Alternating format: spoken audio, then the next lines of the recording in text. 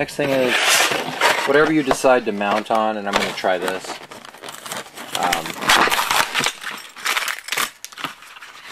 We need to set it up for our switch. So see that little hole? It's convenient. I'm going to see if it's big enough. I don't think so. So I might have to drill it out. That's that little, it's a single pole double throw sub mini slide switch. You can use what you want. I wanted something small that was kind of black. Didn't want a big switch. Alright, so 5/16 is enough to give that plenty of throw. So I'm going to use a 5/16. This is going to go here. That goes on top.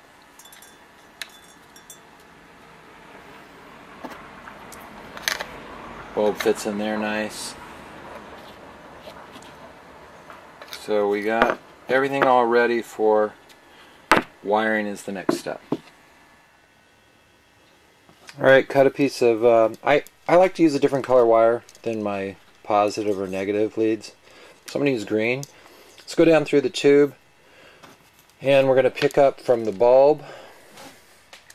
Basically the bulb is going to pick up on the top of the high voltage coil. We're going to come off the other side down the tube. So we're going to glue this little switch in right now.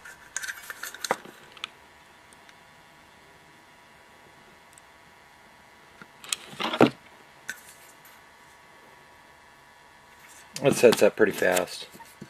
I'll put a couple of spots here.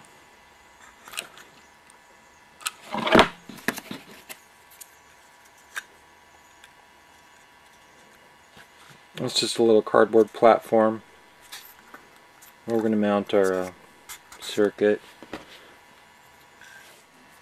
Okay, so now we're ready to put this on.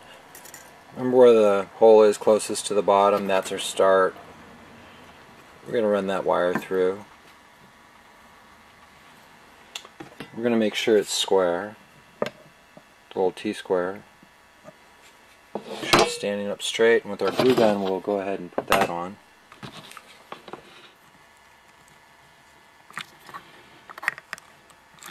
This kind of wire, it's not hard. Just burn about a 1/2 inch, the lighter. And you can just sandpaper that off. Okay, so I've got that wire cleaned off. We're going to feed those through the bottom of the old socket.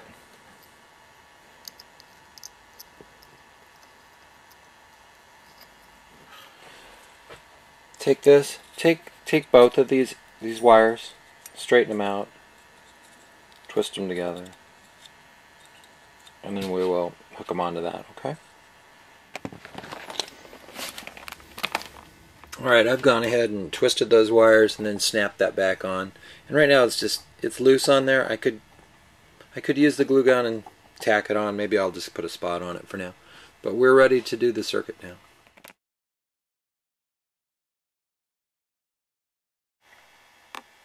Alright, so here is the negative coming in from the cord.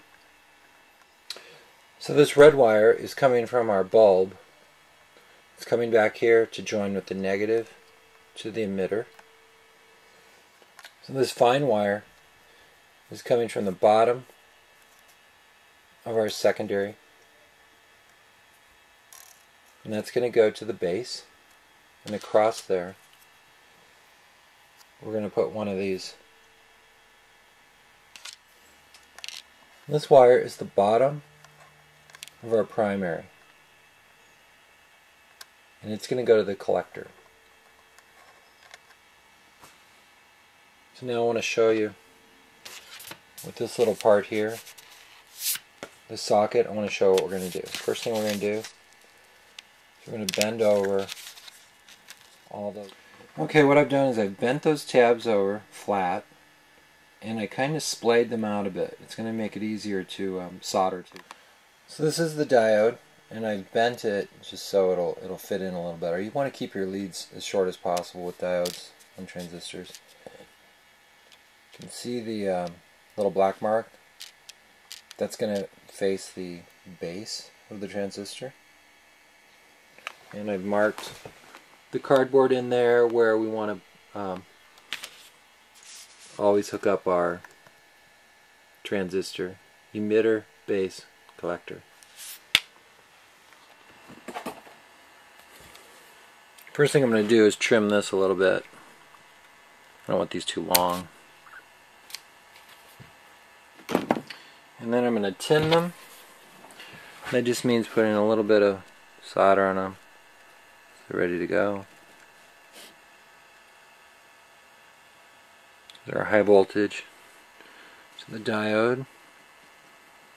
There's our primary wire going to the collector.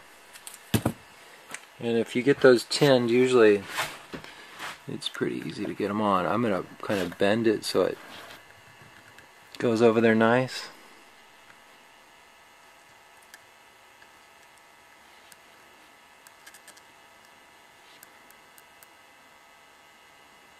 Notice I have it a little bit of an angle away from the base. It's a little insurance that we don't short out.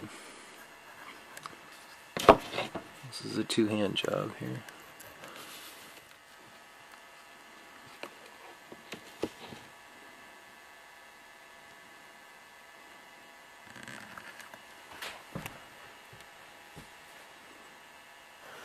Now the next thing we need to do, so we're going to go ahead and start getting the primary on here. I've got a lead coming out, another lead coming out, so we're going to go ahead and do that. And I'm going to use 26 turns of bell wire because I've done some experimenting and it looks like 26 is a pretty good number to start with. And we'll get it going and then we can adjust from there. So I've got this black bell wire. We're going to try that. So you want to go opposite from the way you wound the secondary. So when we're all loosen this up. So I'm going to put it's easier. So that's what I'm going to do. Nice and tight. Now I'm actually going to let it just jump up. I've actually been getting pretty good results, about 100 milliamp draw when the coil is about halfway down and kind of loose. So I mean, the reason I can't tell you conclusively where to put this is I haven't quite honed in on it, but this is about 100 milliamp draw at 6 volts. And it's about a quarter bright on the bulb, maybe half bright.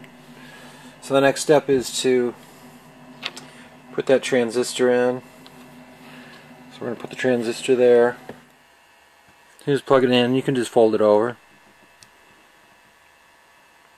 So the next thing is we will start it on low voltage. So we'll use 6 volts and to see if we can get it to light.